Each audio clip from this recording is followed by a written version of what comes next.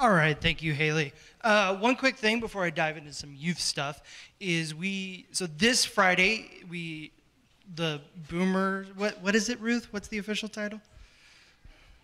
Yeah, the Boomers. So they are having a near the pool party, not in the pool party, by the water, or in the pool. Pool optional. Anyways, so that is going to be at John and Jennifer Emke's house. Go ahead and take some,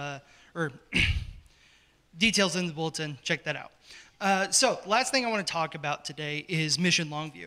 So Mission Longview is something that we did last week. I took 5 junior high kids all around Longview, and we did service projects. We went to Dream Center, we went to House of Hope, and on the last day we packed some lunches for Bailey Elementary when they get back into school. So what I absolutely love about Mission Longview is that even though the world, I would say, kind of been a little crazy the last 2 years and international missions have been hard, doesn't mean that we can't serve here locally. And I love getting the kids involved, and it's not some super giant trip, and we get to go home every night, which is nice. But I absolutely love Mission Longview, and it's been a great experience. One of my favorite things was House of Hope. You know, we were able to go there. One of my favorite things was House of Hope. We were able to go there, serve the women lunch, and just get to know them a little bit better, hear about their stories. And one thing I absolutely, the ministry really struck home to me is that these women have nowhere else to go. This is their last stop. This is where they're at. And just to hear the cheerful nature and being, just telling us what's going on in their life, hearing some funny stories and all that stuff, it was an absolutely wonderful experience, and it meant so much for us to go and impact them.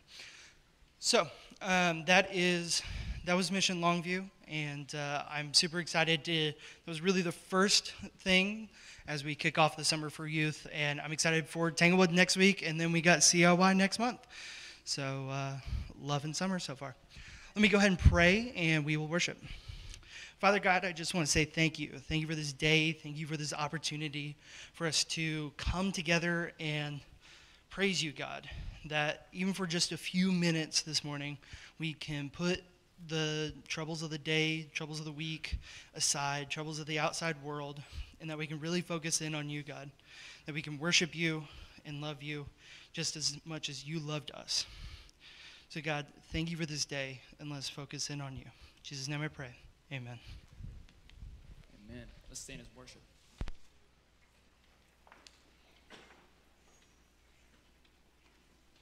I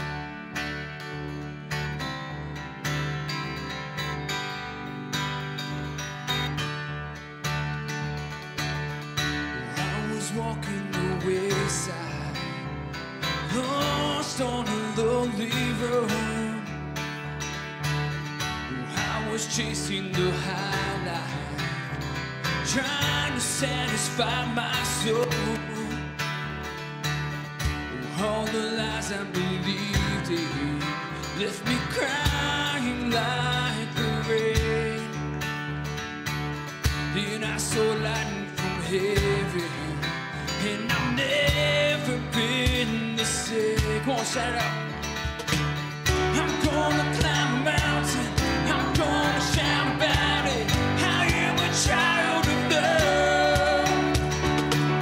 I found a world of freedom, I found a friend of Jesus. I am a child of love.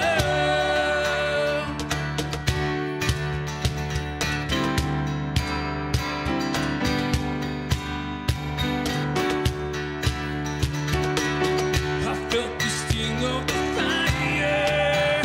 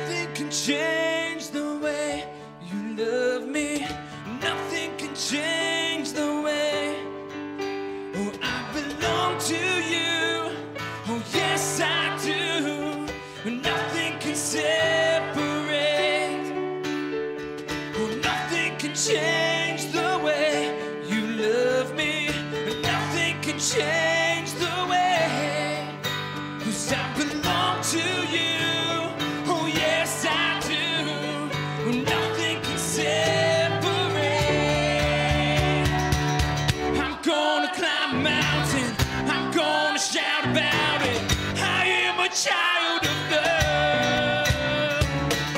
I found a world of freedom. I found a friend in Jesus. I am a child of love. I'm gonna climb a mountain. I'm gonna shout about it. I am a child of love. I found a world of freedom. I found a friend in Jesus. I am a child of love. Oh, I am a child of love.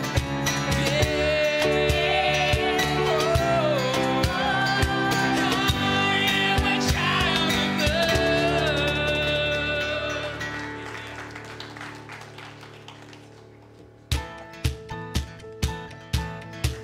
We're here to give thanks to the Lord.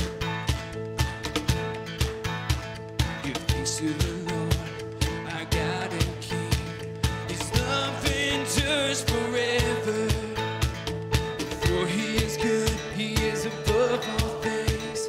His love endures forever. Sing praise, sing praise, sing praise. With mighty hand and outstretched arms, His love endures forever. For the life that's been reborn, His love endures forever. Sing praise, sing praise, sing praise, sing praise, sing praise. Yeah, forever God is faithful, and forever God is strong, and forever God is with us, forever, forever. From the rising to the setting sun, here we go. From the rising to the setting sun, His love endures forever. By the grace of God, we will carry on. His love endures forever.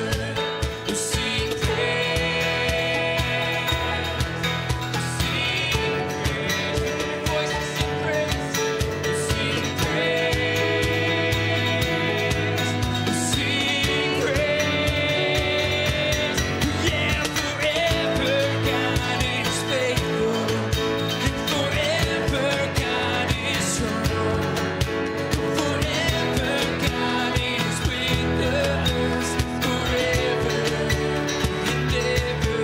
Yeah, forever God is faithful, forever God is strong, forever God is with us, forever and ever, forever. His love endures forever. Sing this out to him. His love endures forever. His love endures forever. His love endures forever. His love endures forever. His love endures forever. His love endures forever. His love endures forever. His love endures forever. We'll sing praise. We'll sing praise. We'll sing praise. We'll sing praise. Yeah, forever God is faithful, and forever God is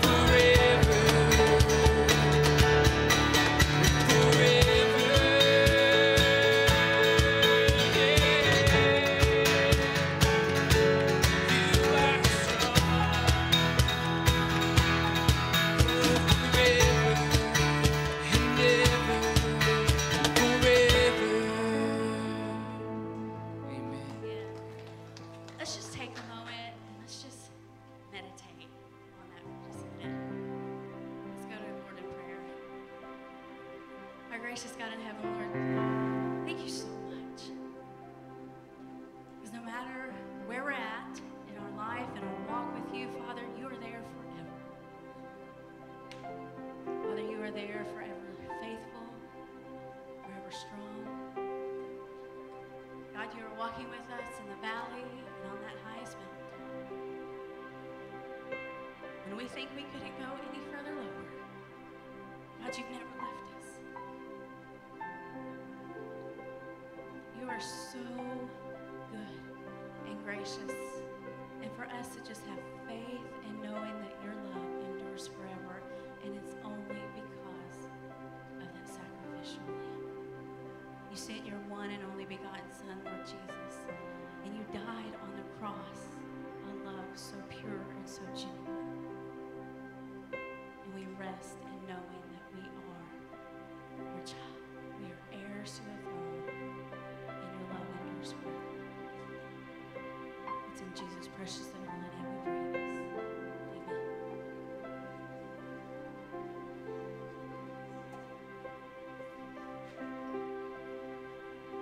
Please remain standing for the reading of Scripture.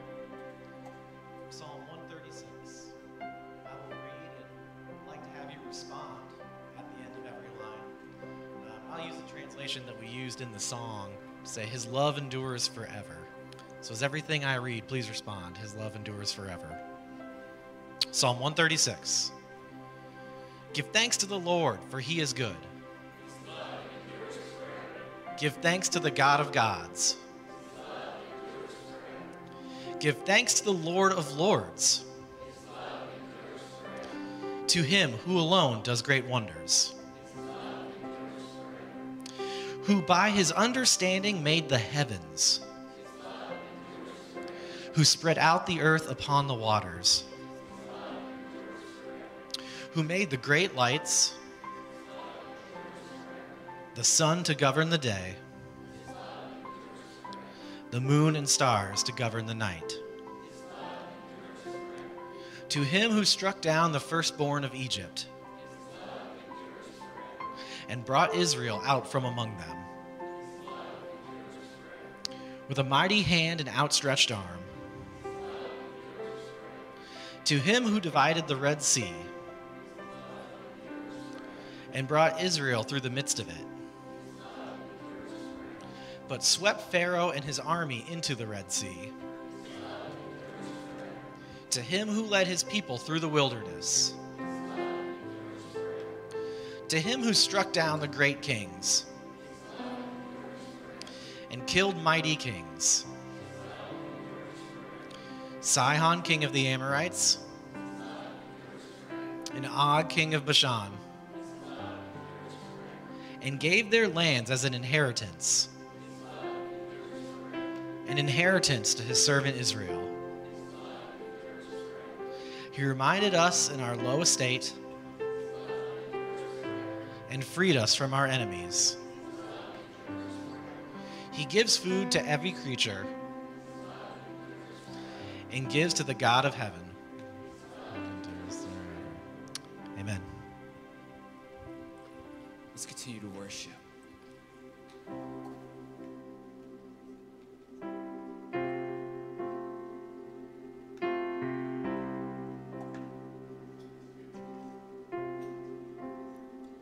How great the chasm that lay between us, how high the mountain I could not climb. In desperation, I turned to heaven and spoke your name into the night. Then through the darkness, your loving kindness tore through the shadows of my soul. The work is finished, the end is written. Jesus Christ, my living hope.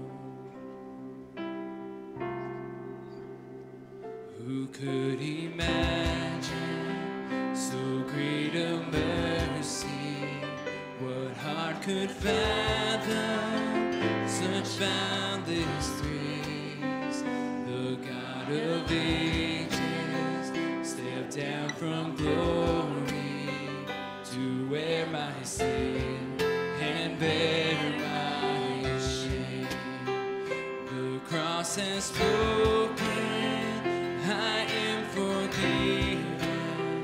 The King of Kings calls me his own. Beautiful Savior, I'm yours forever. Jesus Christ, my living hope. Hallelujah, praise the one who set me free. Hallelujah, death has lost its grip on me. You have broken every chain. There's salvation in your name, Jesus Christ, my living hope. Hallelujah, praise the one who set me free. Hallelujah, death has lost its grip on me. You have broken every chain. There's salvation in your name, Jesus Christ, my living hope. Then came the morning that sealed the promise. Your buried body began to breathe. Out of the silence, the roaring lion declared the grave has no claim on me. Then came the morning that sealed the promise. Your buried body began to breathe. Out of the silence, the roaring lion declared the grave has no claim on me. 'Cause Jesus, yours is the victory. Oh, hallelujah,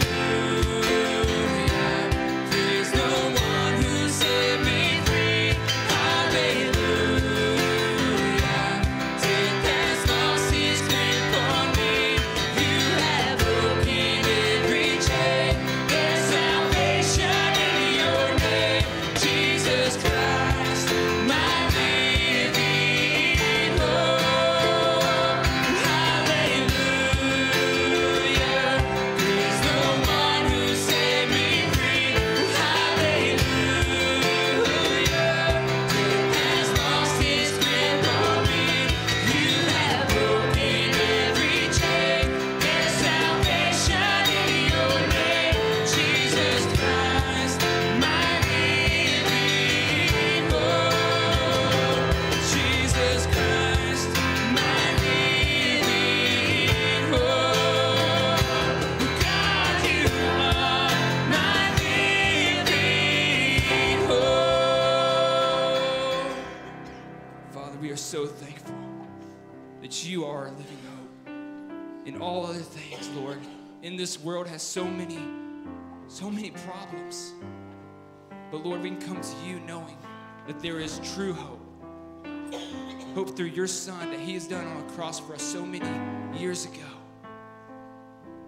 So Father, we come with thankful hearts, with praise that you are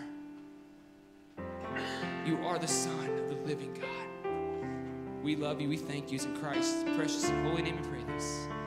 Amen. Amen. You may be seated.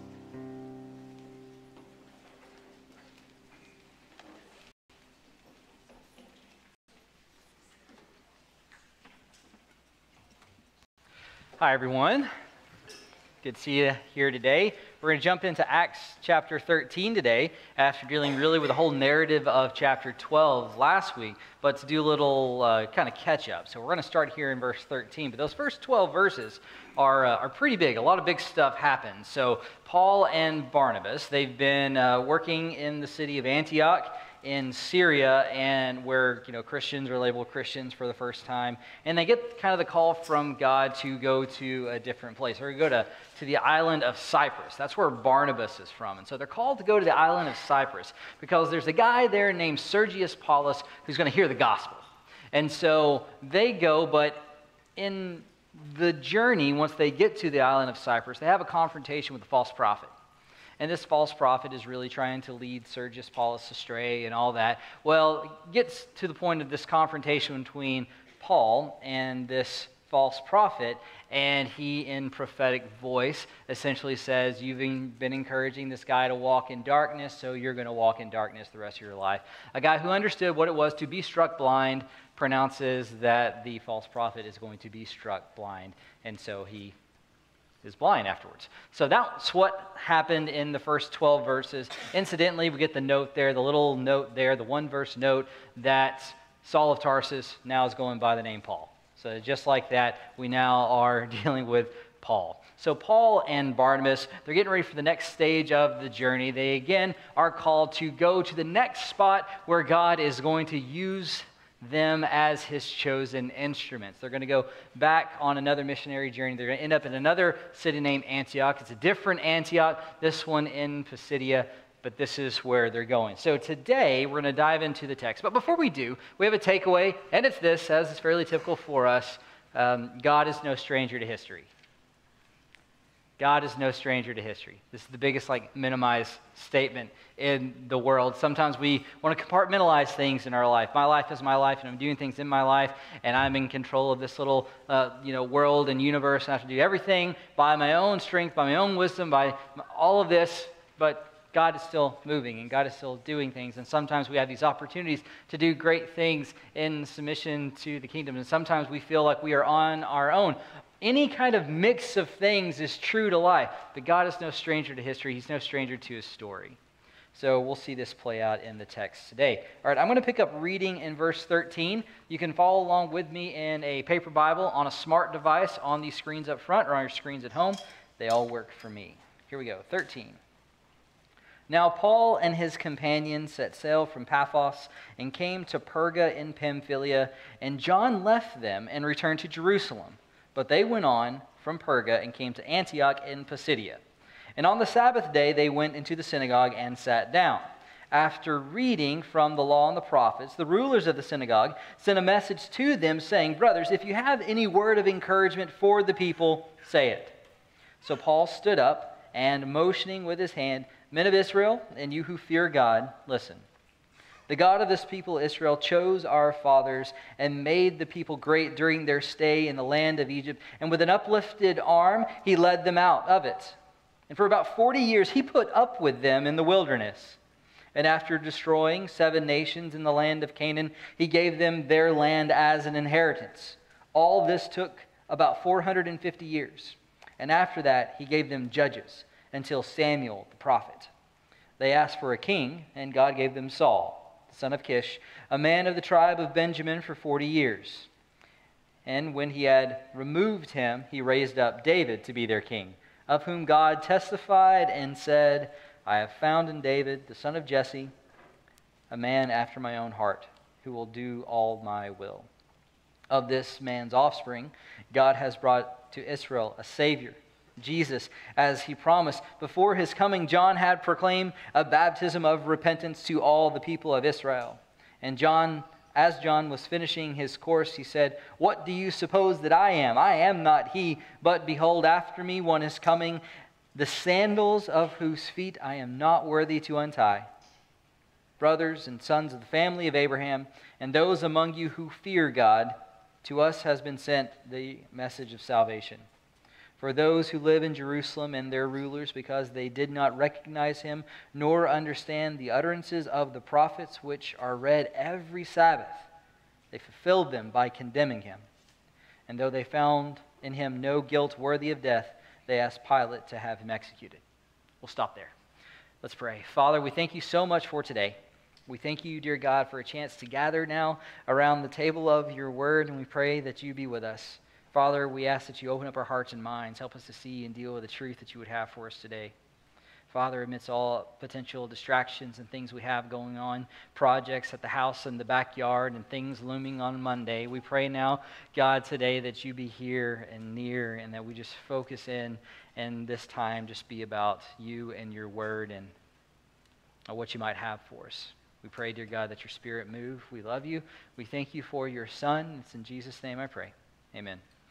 All right, let's start there in verses 13 and 14. Let's take those two together. Now, Paul and his companions set sail from Paphos and came to Perga in Pamphylia, and John left them and returned to Jerusalem. But they went on from Perga and came to Antioch in Pisidia. Now, what we have here is a bit of a transition. So Luke is doing a couple of things with these verses. Paul now is really coming to the foreground. Before, Barnabas was really the heavy hitter in the duo. Barnabas was that guy who was that son of encouragement that everybody wanted to, be around, and everyone wants a friend like Barnabas. He's the guy that handwrites all the long birthday cards and make sure you get it like the day before your birthday, that type of deal. He never forgets to text you. He always emails you within 24 hours. That's Barnabas. Barnabas is the son of encouragement. He's the guy that the apostles met in Jerusalem. It's like, no, this guy is someone special. This ain't Joseph of Cyprus anymore. This is Barnabas. He's the son of encouragement. Barnabas was the heavy hitter in the group. But now Paul is put forward. Barnabas is still the encourager. He's still going to do Barnabas things. But as an encourager, he's fine being in the background. Luke lets us know very subtly with verse 13, now Paul and his companions. Paul is going to the foreground.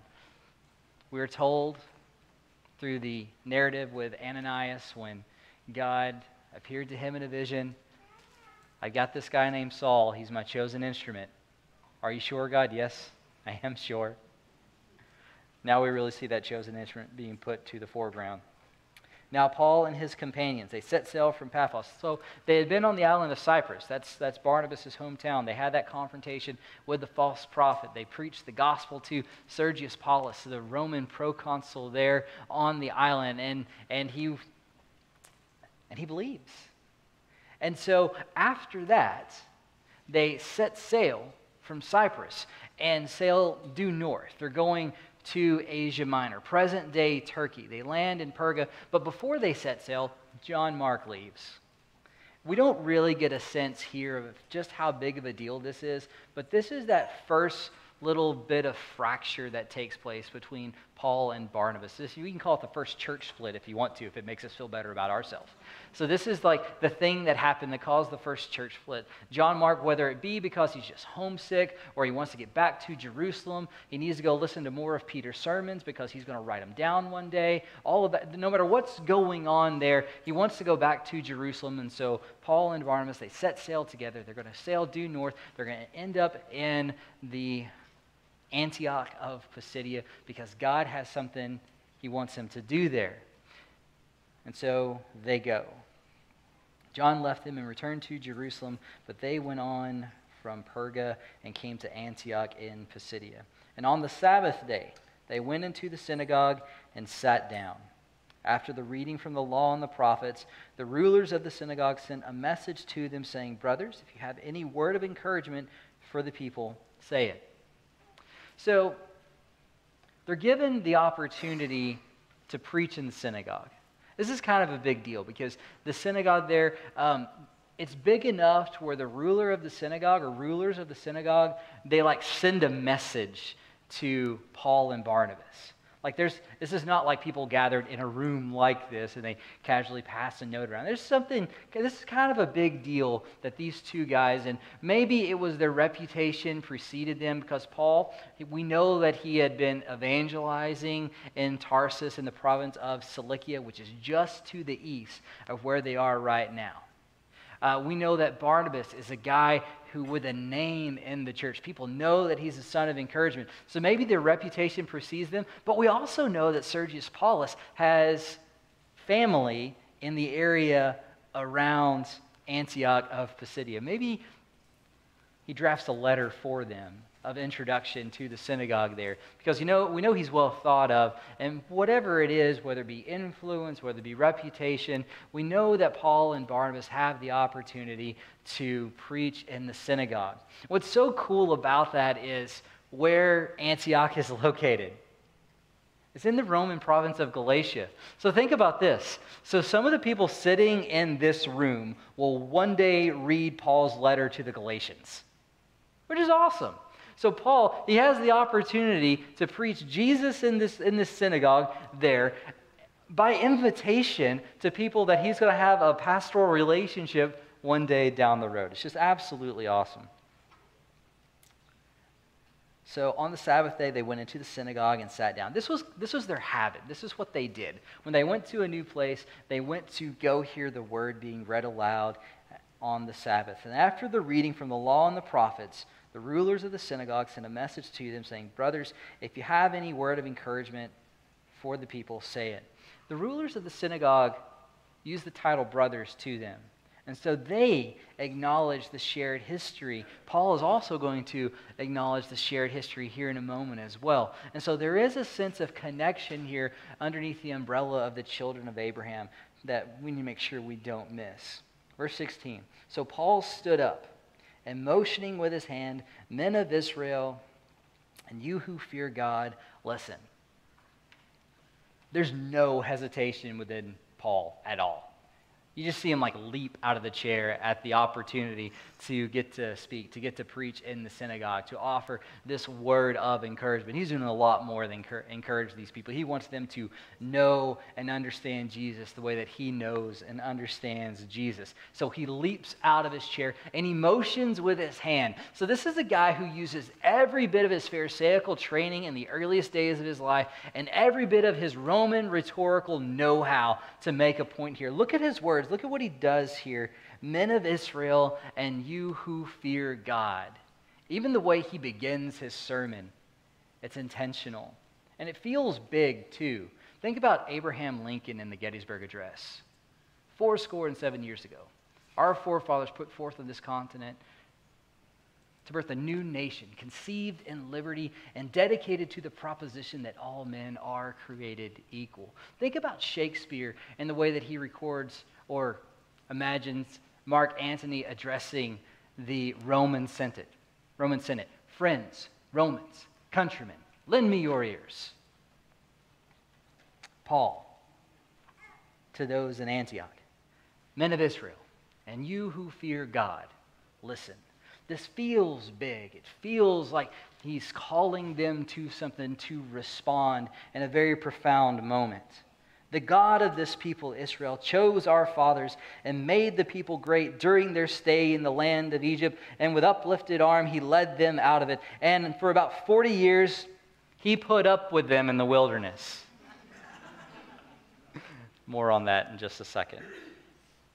"The God of this people, Israel." It's interesting that he begins to recount pieces of the Moses narrative, and the name of Moses is mentioned not at all in this chapter. This is not about a guy who had an amazing and dynamic life, who was used as a chosen instrument of God to be God's man in the moment and do great things and stand before Pharaoh, who was a great military leader in his early life and then went into the wilderness for 40 years and learned what it was to be humble and prostrate before a holy God, and then go back in service after he pushed back and did not want to serve. This is not about that at all. What Paul is keen to put on display is that God is doing something. God has been doing something. And yes, he may have chosen instruments in the various moments of life, but it's not about Moses at all. When they left Egypt and crossed through the Red Sea, it wasn't because Moses raised his staff over the waters. It's because God raised his arm. That's the focus. That's the emphasis. "The God of this people, Israel, chose our fathers and made the people great during their stay in the land of Egypt." God chose the ancestors. Going all the way back to Abraham. He was nothing special. You could even say he was a bit of a failure to launch, Because he's a guy living in his father's house in Ur. When are you going to get a job and get out, kid? You're bothering me. I want to live the empty nester life, that type of deal. God says go.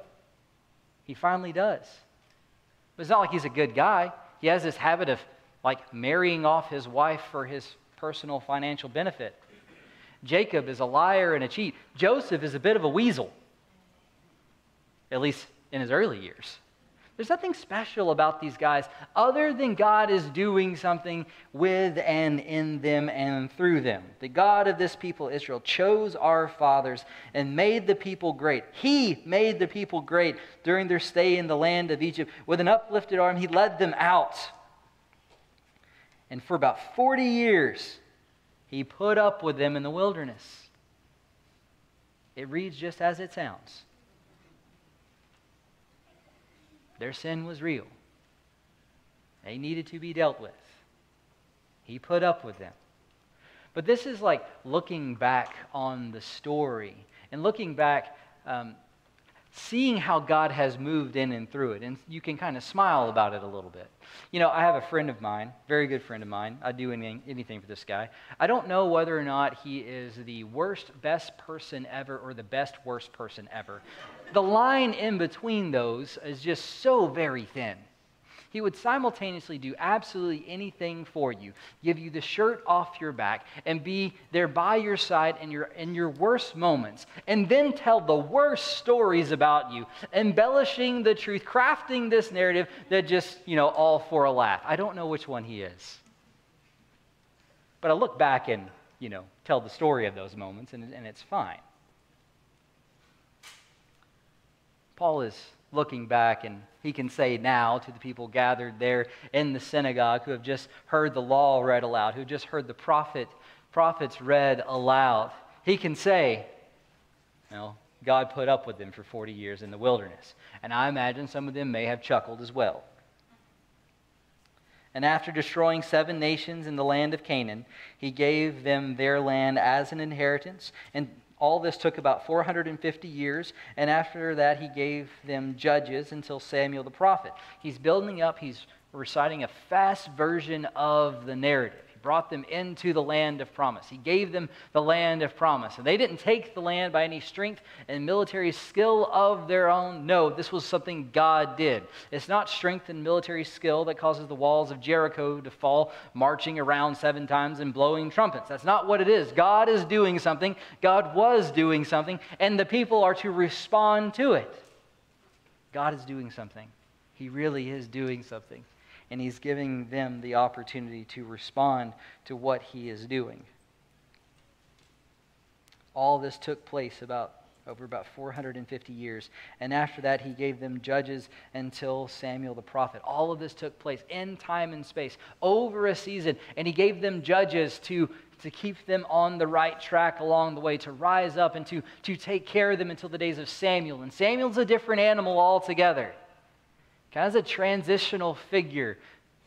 He's a prophet. He speaks God's truth. He delivers the word of God. It's not good enough for the people. They asked for a king. And God gave them Saul the son of Kish, a man of the tribe of Benjamin, for 40 years. You want a king? You want to be just like everybody else? I'll give you a king like everybody else. Saul, it said, stood head and shoulders above everybody else. I imagine him to be a tall, strong, Gaston-like figure. He looks like he should be king. He probably sings and all that kind of stuff as well. But he looks the part, right? He looks the part. That's what they wanted. They wanted to be like everybody else. But he's not the right guy. When the announcement was made, he was hiding in the luggage. He was scared. He's no character. When Goliath is bellowing on the battlefield, he's cowering in the tent.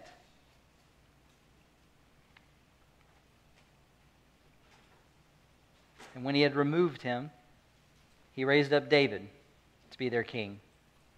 of whom he testified and said, I have found in David, the son of Jesse, a man after my own heart, who will do all my will. In the story of David, the selection of David could not be more difficult. Remember Samuel, he goes to anoint David. Goes to Jesse's house. Jesse's not a big deal either. But even the house of a guy who's not a big deal, David is like the least of the house that's not a big deal. One brother after another is paraded before the prophet. You got anybody else? You got anybody else? You got anybody else? You got anybody else? And eventually Jesse's like, well, I got the kid out there in the field. He's not even worth bringing in for a potential anointment for his older brother being king. That's how much Jesse thought of his youngest son, David. So they call him in. So I got, it's a little ruddy, whatever that means. And Samuel anoints him. God has found something within David. He's not perfect, but God has found something within David. A heart that's like his. A man after my own heart. And imagine this being spoken in a very Gentile, a very Roman world there in Antioch, in Pisidia, in the Galatian province, when it says that David had a heart like God's. Because heart's a big deal. Heart's a big word to the ancients, especially ancients with a little bit of Greek culture. The heart is the center of a person. The heart is the thing that filters what the mind brings in and all of its calculations. The heart is the thing that filters the impulses of the gut and restrains those lesser versions of ourselves. No, I thought that, but I'm not going to do that. I may have thought it, but I'm not going to do it. The heart is the thing that pulls us back and makes us who we are. And that's why when God says, I'm going to write my covenant on your heart, it's so incredibly important. It's a very, very big deal. God says, I have found in David, the son of Jesse, a man after my own heart who will do all my will. And it's of this man's offspring. Of this man's offspring, the one who will do my will, God has brought to Israel a Savior, Jesus, as he promised.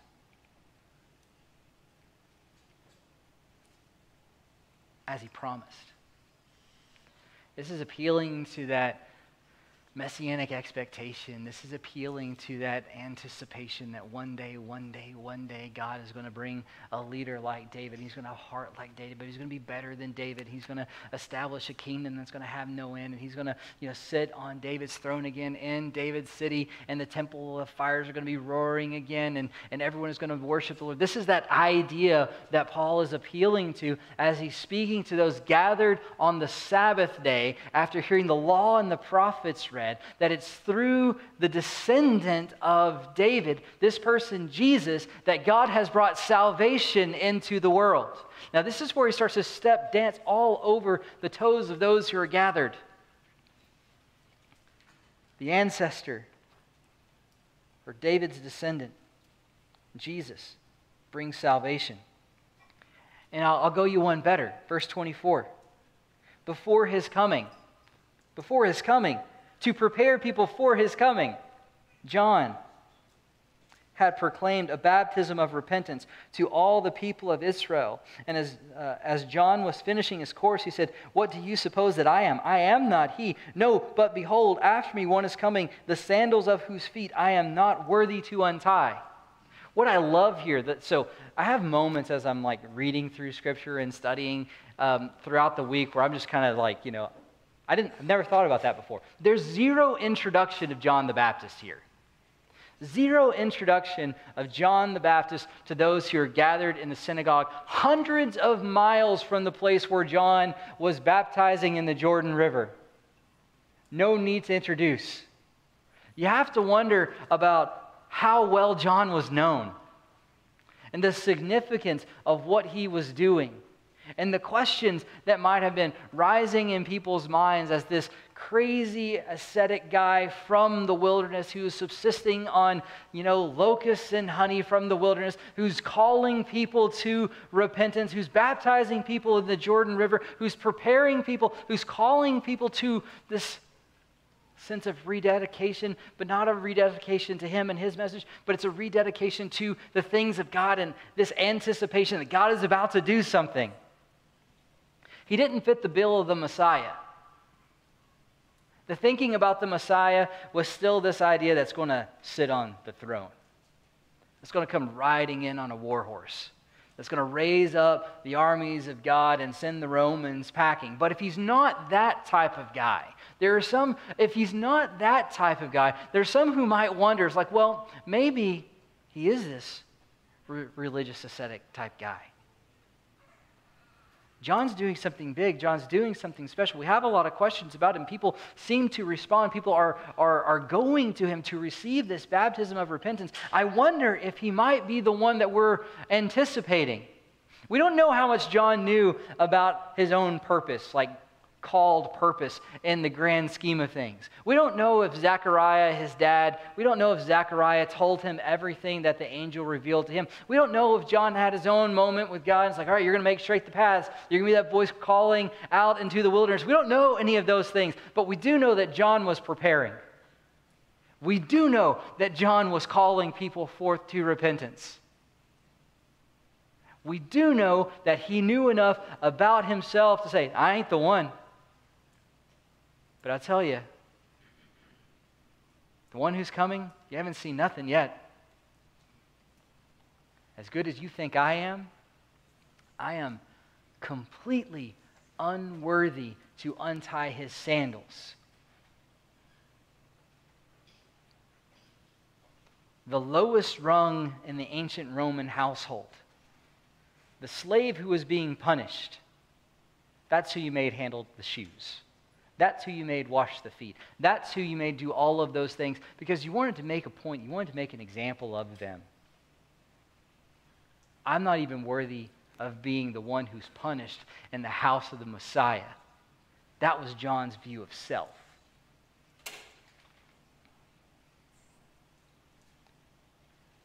What do you suppose I am? I am not he. No, but behold, after me one is coming, the sandals of whose feet I am not worthy to untie. Verse 26, brothers, sons of the family of Abraham, and those among you who fear God, to us has been sent the message of this salvation. Verse 26, again a bit of the ramp up. You know, he started with the whole friends, Romans, countrymen thing. Brothers and you who fear God, listen, listen, listen. Lean in. This is big and it's important. Don't miss this. Brothers, sons of the family of Abraham. Brothers, this connection that we have. You greeted us as brothers before. I am greeting you as a brother now. Brothers, sons of the family of Abraham. Appealing to the grand history of God interacting and using his chosen instruments in the people of God. Brothers, sons of the family of Abraham. And you who fear God.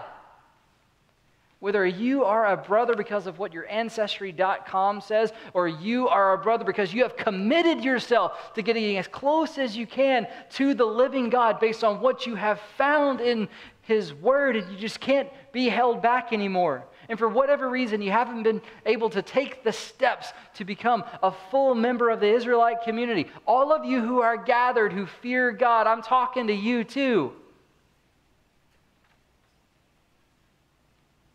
To us has been sent the message of this salvation. He's talking about Jesus. He's talking about the way that this is revealed through the Word to people who have been seated in a room listening to the Word. For those who live in Jerusalem and their rulers, because they did not recognize him nor understand the utterances of the prophets, which are read every Sabbath, fulfill them by condemning him. Those who are gathered in Jerusalem, that's where the holy people are, y'all. We're just out here on the fringes. We're so far away in this synagogue, but that's where the holy people are. They're in Jerusalem.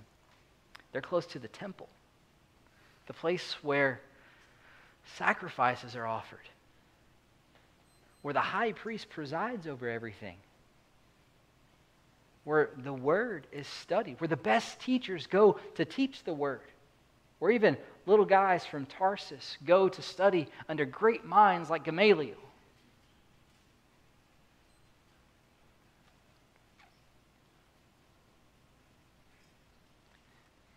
There at that place, they didn't recognize him. At that place in Jerusalem, they didn't recognize him, nor understand the utterances of the prophets. At a place where the prophets themselves spoke, at a place where in the synagogue the prophets are read, in a room right after the law and the prophets were read, Paul says to those gathered who made the decision to gather and worship that they didn't understand the prophets at the place where the prophets ministered, which are read every Sabbath. They fulfilled them by condemning Jesus. You can't help but think about maybe Paul's mind, maybe Barnabas's mind, maybe the mind of those who are with them, maybe those who are gathered in the room there as Paul is launching into this sermon as Jesus as the fulfillment of the greatest hopes of the Old Testament, the fulfillment of this heir of David's son. You can't help but if prophetic word comes leaping up in their mind. You can't help but think, are they thinking about Isaiah 53 right now? Are they thinking in their own mind, I wonder, for he grew up before him like a young plant, like a root out of dry ground. He had no form or majesty that we should look at him, no beauty that we should desire him. He was despised and rejected by men, a man of sorrows and acquainted with grief, as one from whom men hide their faces. He was despised, and we esteemed him not. Surely he has borne our griefs and carried our sorrows, yet we esteemed him stricken, smitten by God, and afflicted. He was pierced for our transgressions. He was crushed for our iniquities. Upon him was the chastisement that brought us peace, and with his wounds we are healed. Are they thinking about those things? As Paul's talking about the way they missed it in Jerusalem, after they themselves read the word of the prophets that morning, have they missed it? Are they starting to put pieces together as Paul is in the preamble of his sermon, as he's introducing, he's asking that they recall their own history? Although they found in him no guilt worthy of death, they asked Pilate to have him executed. They fulfilled the word without understanding, without knowing that they were fulfilling the prophetic word. They had a picture of what was true. But something else was true. Truth is an idea that we are pretty passionate about.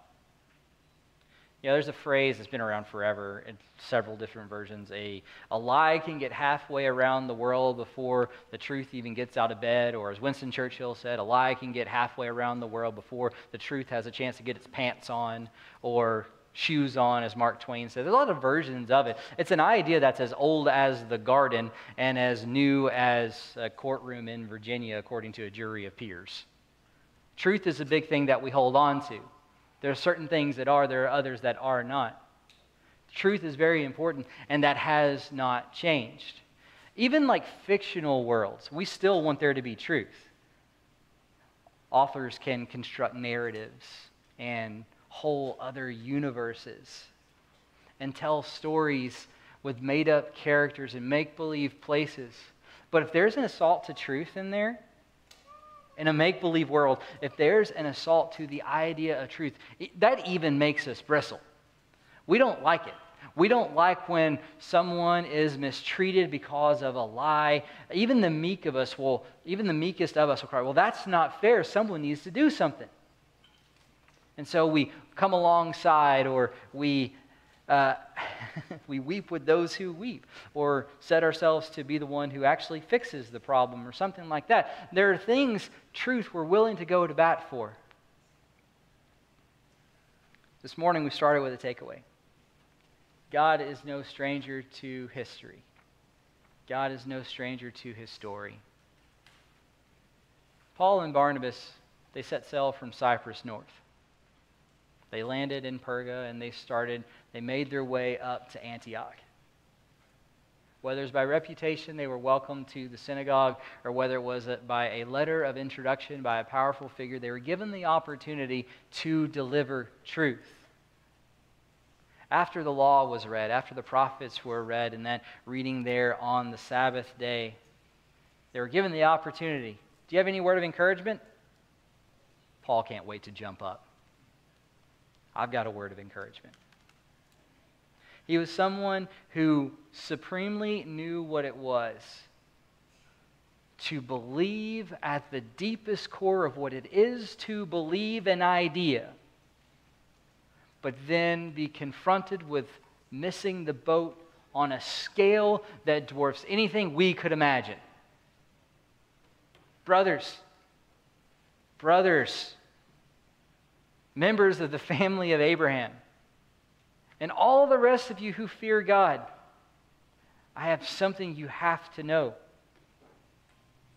He tells about the great things that God had done through his chosen instruments throughout the history. He alludes to Abraham and God's blessing through him. He alludes to the patriarchs and the way that God's blessing even in spite of them. He goes all the way back to Egypt and how God delivered them, not through the staff of Moses, but with God's own outstretched arm. Points to the faithfulness of God in the wilderness, putting up with them for 40 years, clearing out the land of promise as an inheritance for them, letting them arrive at the natural conclusions of their actions when they want a king so they can be like everyone else. He gave them a king that was just like everyone else. But then David, thread of redemption is woven through. A man after God's own heart. And it was in David's descendant that God continues to weave this plan of salvation. It was in Jesus. It doesn't use these exact words, but you might have heard other things about Jesus. You might have heard other things about John who was trying to prepare a way. You might have heard a lot of things, but I want you to know the truth. Because the truth is big and the truth is important. And the truth is salvation. God is all up in the middle of his story. And he wants you to see it, what it's doing right now. The Longview Christian Church would practice communion weekly and with an open table. If you're a guest with us here for first, second, third, 50th time, we have elements right there on that back table. I'll pray here in a moment. It'd be a great time to go snag them if you missed them on the way in. But we practice communion weekly as those whose lives have been transformed by Jesus. In our own imperfection, sometimes we are reminded of our imperfection, and being reconciled to the sacrifice of Jesus can hit like a truck, but that's what we need in those moments. Sometimes it's an encouragement because the world has hit like a truck and we're trying to keep our head above water. Communion has a great way of fulfilling a lot of ends like that. This morning I want to read from John chapter 9 because I think it works really well and because a friend posted it on Facebook who's going through some stuff. As he passed by, he saw a man blind from birth. And his disciples asked him, "Rabbi, who sinned, this man or his parents, that he was born blind?" And Jesus answered, "It was not that this man sinned or his parents, but that the works of God might be displayed in him. We must work the works of him who sent me while it is day. Night is coming, the one when no one can work. As long as I am in the world, I am the light of the world."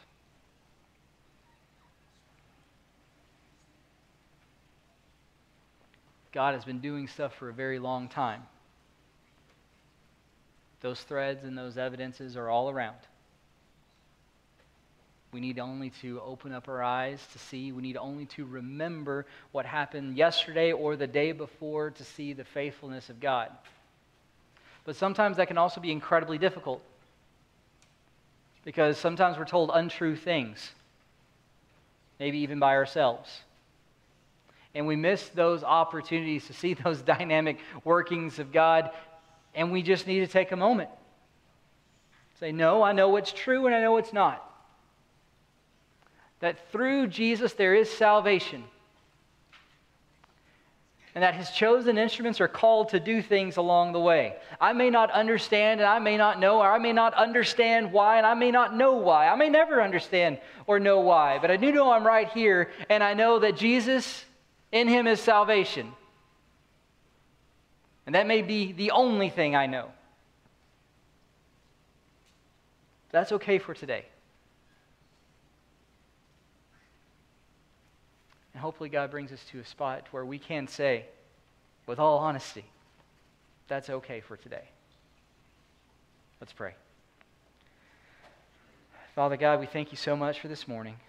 A chance to gather, to offer up our songs of praise to you, dear God, to come to you in prayer, to the God who hears us, Father, to walk through your word. We're so very blessed. I pray now, dear God, that by your Spirit, you help us to respond to your leading. That the reality we find ourselves is not constructed by our own best efforts, but as a gift from your hand. Sometimes that's hard to see. You have us in these moments. And through us, through you, we can bring you glory, dear God. Help us to see you moving. Help us to rely on your truth in those moments where we can't see you moving. We love you. We thank you for your Son. It's in His name we pray. Amen.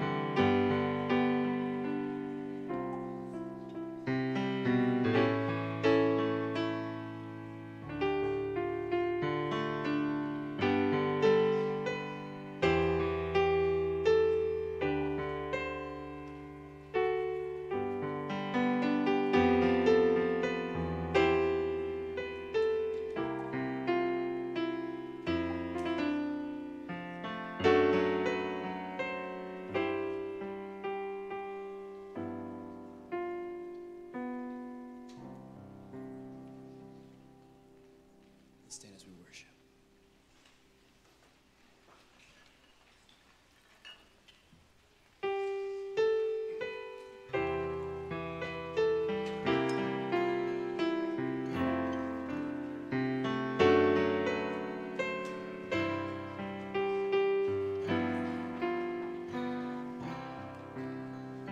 Great is thy faithfulness, O God, my Father.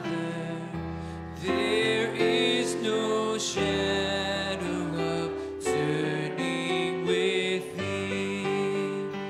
Thou changest not, thy compassions, they fail not. As thou hast been, thou forever wilt be.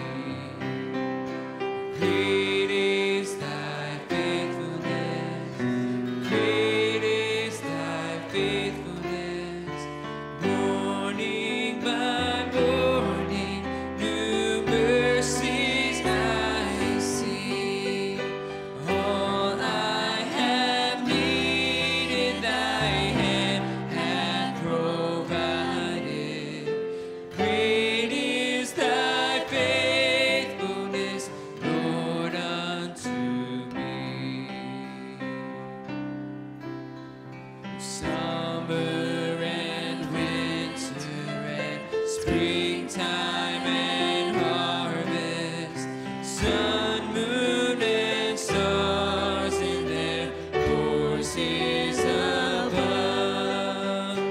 Join with all nature and manifold witness to thy great faithfulness, mercy, and love. Great is thy faithfulness, great is thy faithfulness. Morning by morning, new mercies I see. All I have needed, thy hand hath provided. Great is thy faithfulness, Lord, unto me.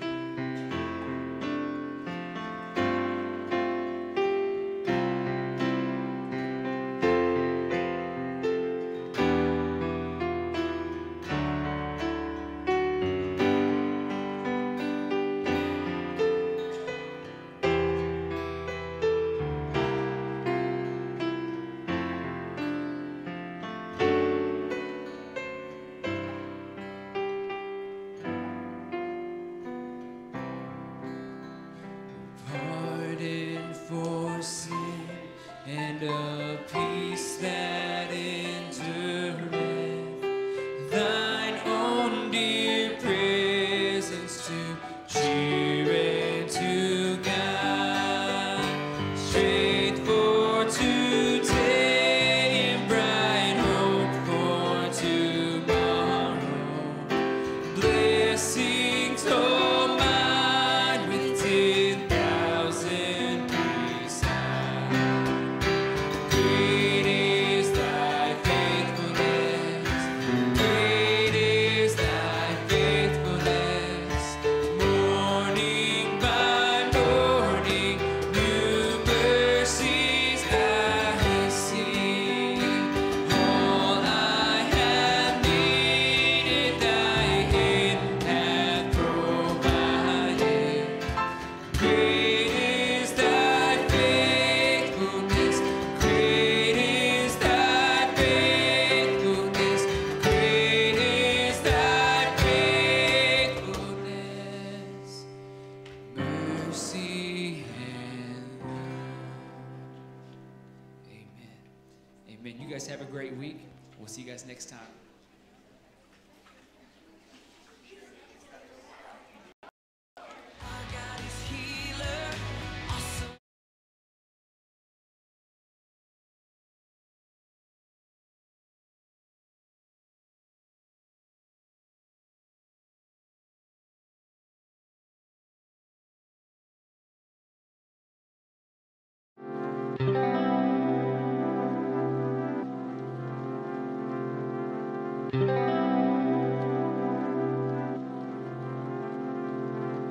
Thank you.